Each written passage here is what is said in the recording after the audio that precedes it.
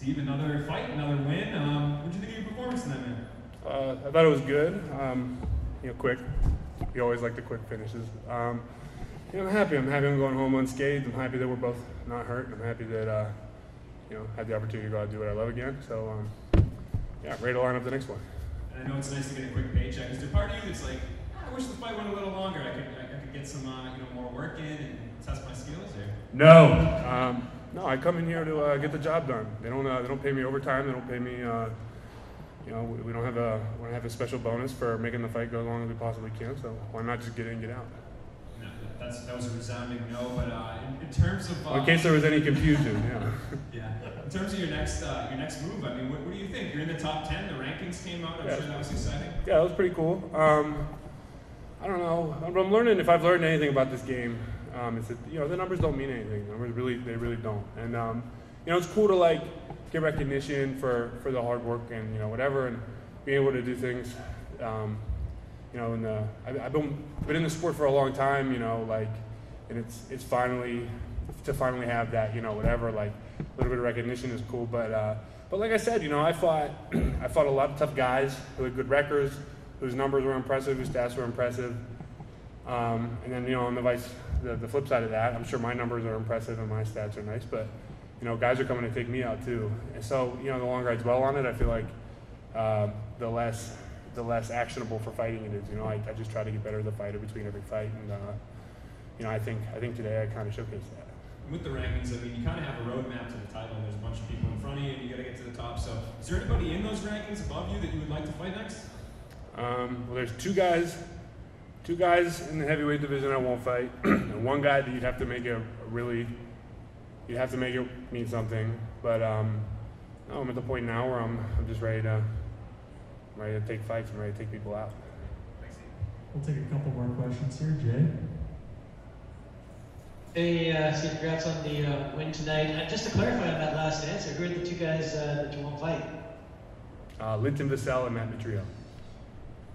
Fair enough. And you didn't take a lot of damage in there tonight, like you said. Is the hopes to get maybe a quick turnaround after this one because you didn't come out unscathed? Yeah, we'll see. I'm having a kid in July, so I'd like to either get a quick turnaround or I'd like to have some time to fully focus on being a new father. So we'll see what happens. But my phone will be on, so. Congratulations on being a new dad. And last one for me. You mentioned that the numbers don't mean anything. If the numbers don't mean anything, how do you go about separating yourself from the rest of the pack and standing out in the division? Beating people up. Sam? Hey Steve, congratulations on an incredible performance here tonight.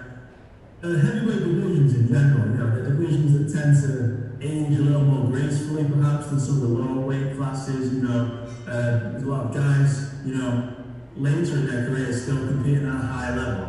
And here you are, knocking people out left, right and centre still in your 20s. As well as having, obviously, an incredible amount of skill. Do you think that youthfulness, being fresh, being young and explosive, not having taken as much damage as other people, do you think that's something that sets you apart and makes you a force to be reckoned with? Yeah, kind of. But I'd also say that, the two names that I said before, they've been big, and they're not the only ones. I've had literally a whole team of people, that I'm very grateful for to, guide me along the way.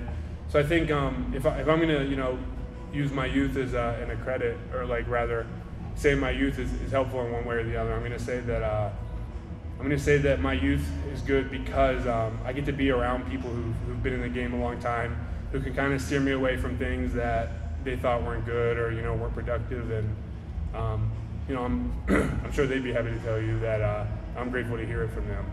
But that said, I really like I love fighting. There's nothing I really love more than getting in there and getting down. So I'm really looking forward to making the most of the years ahead. And if I wake up tomorrow and decide I don't want to fight anymore, that's my calling. That's what's going to happen. But if I have another 10, 12 years in the pipeline, then I think I'll make the most of that too.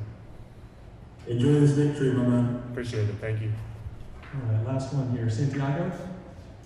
Hi Steve, congratulations on a beautiful performance. Thank you. Scott Coker said that an interim belt is coming for the heavyweight division. Are you happy to see that the division is getting set to move on? Yes. Ryan Bader's doing his thing, so good on him. But yeah, the rest of the divisions, we got a bunch of dudes who are climbing, a bunch of dudes who are waiting for their shot, and you know, it's good to see that there's going to be some momentum. So you know, best of luck to Ryan doing his thing.